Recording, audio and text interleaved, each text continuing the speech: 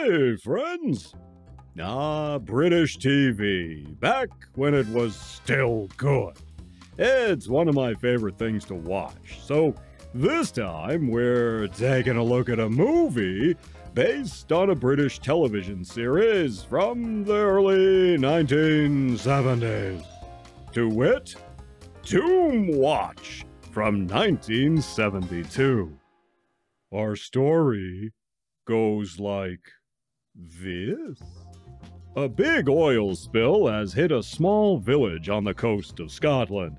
They use some new detergents and cleansers to try to get rid of the oil at the time. And now, a year later, the Doomwatch organization sends this here investigator up to Scotland to gather a few samples for testing back at the lab to see how things worked out. But when he gets to this village, even before he can dip his crumpet in a spot of tea, or even get any crumpet, he finds all of the locals are kind of frosty and standoffish. They seem to resent his very presence. The only friend he manages to make is with the school teacher, who has only lived in the village for a short time. And something is definitely wrong. Many people are hidden away, and some are very aggressive. And his investigation takes a turn for the sinister when our hero finds the body of a dead kid. What is the secret this village is hiding? Is there any connection to the oil spill? And what about this guy's hairdo anyway? Doomwatch was a television series with sci-fi overtones, not unlike the X-Files in a way. It was co-created by Kit Pedler, one of the writers for Doctor Who. He invented the Cybermen. Of the 38 episodes, only 24 still exist. This is because the BBC wiped out their archive in order to recycle the videotapes the programs were stored on. The same fate befell episodes of Doctor Who and other classic shows before someone finally smartened up and stopped the dumbassery. In the show, this team of intrepid investigators is led by this guy's amazing hairpiece. The team's real name was the Department for the Observation and Measurement of Scientific Work, and their job was to investigate scientific work, both public and private, that may be harmful to mankind. The team is euphemistically and somewhat derisively called Doomwatch, even by the team members themselves. This team would investigate something to do with science or pollution and try to put a stop to the short-sighted bad guys crapping up the world. Along the way, they ran into roadblocks put up not just by the polluters and corporations, but by their own government as well. There is one cool episode you can find on YouTube called The Plastic Eaters, in which a virus has been designed to eat plastic, so you could get rid of plastic waste. Sounds good, right? But this thing gets out aboard a passenger plane and gobbles up all the plastic on the plane, and it crashes. Later, we see the same thing happening again. Plastics turning into goo and dissolving. It's pretty scary. Whoever posted this used AI to enhance the picture. So ironically, in a story about plastic, everyone's hair looks like it was made out of plastic too.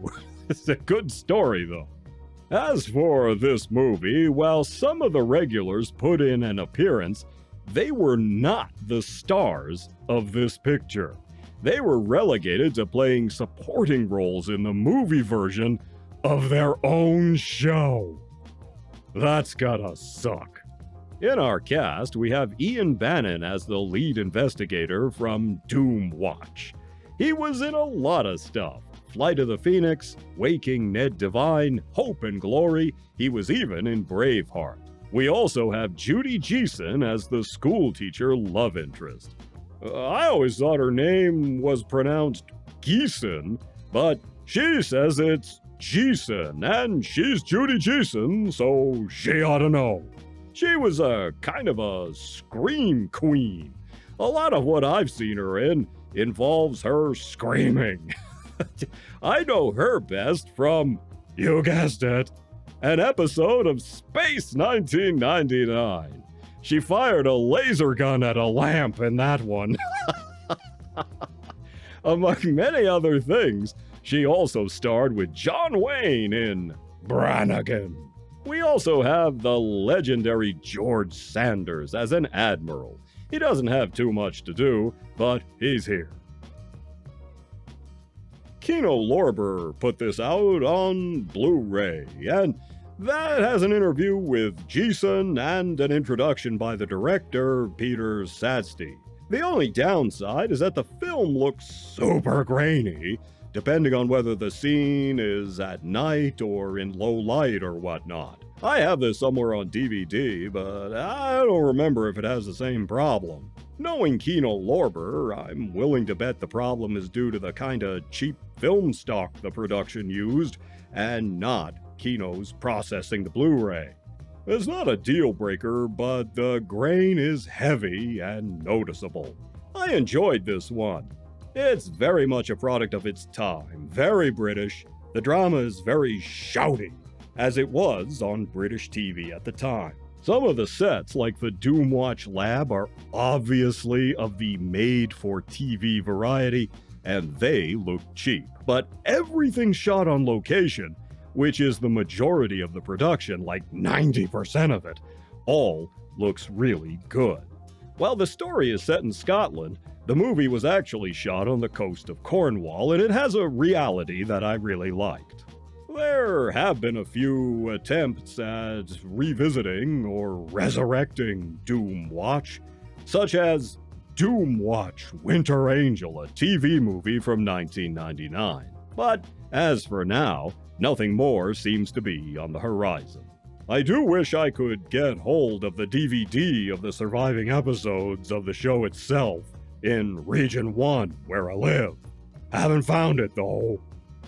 If, like me, you enjoy these British shows and films, Doomwatch is definitely a movie to check out. Bannen is quite good, as are the location footage and the mystery surrounding the Islanders' affliction. The movie really gives you the feel of the show, too, at least the kind of stories they were doing. The show and the movie still speak to problems we face even today. So I'm giving Doomwatch, the movie, 2.5 paws up. Definitely worth checking out.